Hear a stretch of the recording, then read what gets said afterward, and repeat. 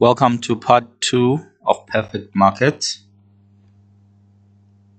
Alright, this slide is very important. You need to know that when we are looking for the profit maximization point, in other words, the point where the business will get maximum profits, then we look at the M's, the two M's. So where the M's are equal, we have a profit maximization point. So MR is equal to MC at the profit maximization point. But if we are looking for the profit or loss, we want to see if we are making a profit or a loss. Now we look at the A curve. So we look at the A's. In other words, the AR and the AC. If the AR, there's more revenue than cost, then the business is making an economic profit.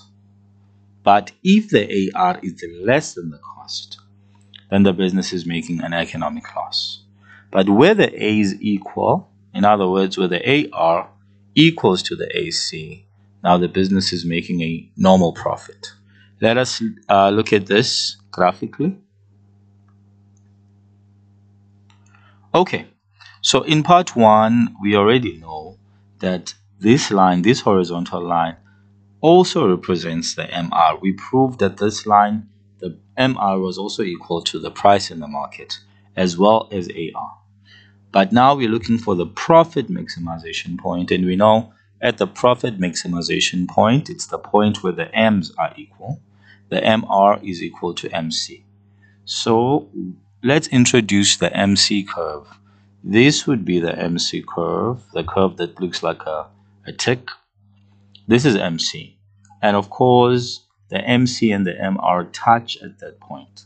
And where they meet, that is the profit maximization point where the M's are equal. MC is equal to MR.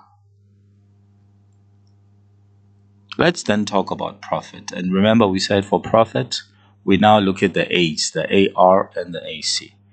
Now, this condition must be met in order to achieve an economic profit. The AR should be more than the AC. All right, we already know the horizontal line also represents the AR. So we have the AR. So let's introduce the AC curve. Now, this AC curve, if we are going to have an economic profit, at the profit maximization point, it needs to be below the AR. All right, remember, at the profit maximization point, which is a point where the M's are equal, we can go down to the AC and see that at that point, the AR, in other words, the horizontal line, is above the AC at the profit maximization point. So here we are making a profit, an economic profit, and we can literally calculate this profit. If we go from that minimum point and we form a rectangle at that minimum point, that rectangle is going to give us the profits.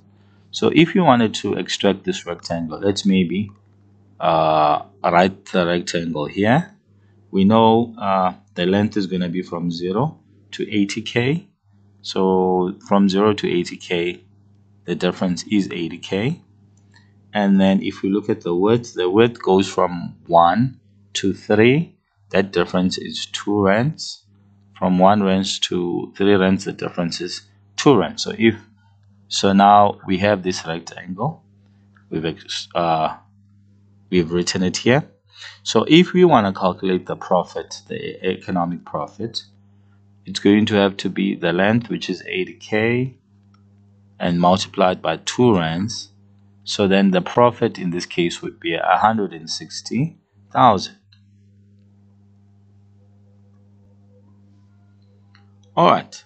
Now for the economic loss, we need the AC now to be above the AR. So at the profit maximization point, we're going to draw the AC above the AR. So we start at the profit maximization point again, and we go up to the AC curve. All right, and we can form a rectangle again, this rectangle will give us our loss. All right, so we can calculate this loss also. We know if we start at 0 to 80. Alright, so let's calculate the loss. From 0 to 80, the length of this rectangle is 80,000 again, 80k. And then if we look at the width goes from 2 to 3, from 5 to 8. And that difference is 3, because 8 minus 5 is 3.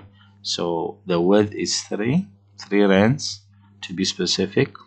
Now if we multiply 80k by 3 rands, we will get 240,000.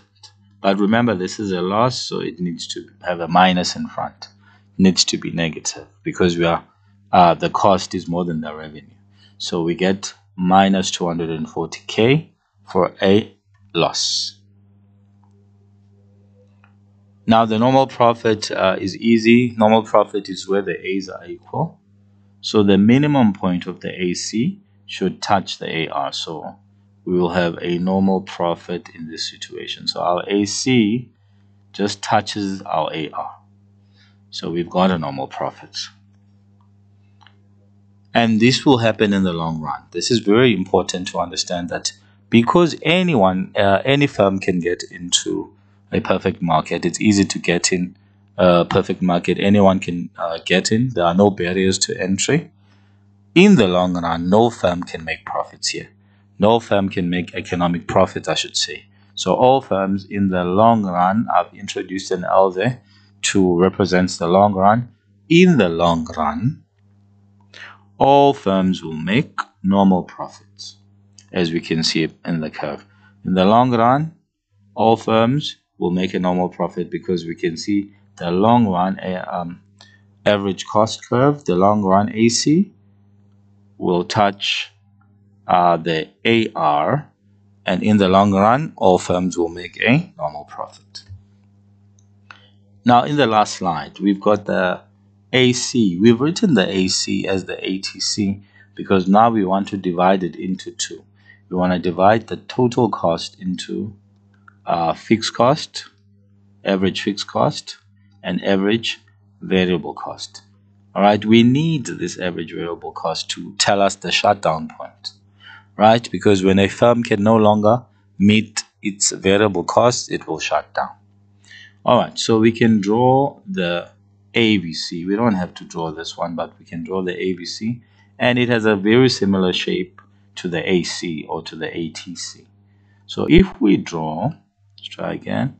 If we draw the AVC, then we will be able to determine our shutdown point, because this is it, the minimum point of the AVC.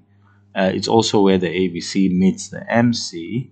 We have the business will shut down because it can no longer cover its variable cost. So that will be the shutdown point. I hope this video was useful. Thank you, grade 12s.